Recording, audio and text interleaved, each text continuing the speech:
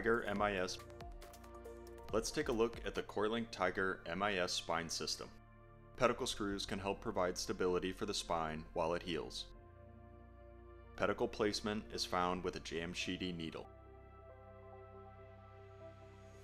A K-wire is placed in the jamsheety to provide stability. The jamsheety is removed once the K-wire is in the pedicle.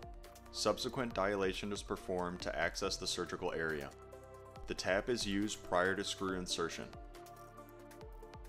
The dilator is removed and the process is repeated at the next level. The rod measuring caliper is used to determine the necessary rod length. The rods are then placed in position. Set screws are inserted and final tightened, and the screw extensions are removed.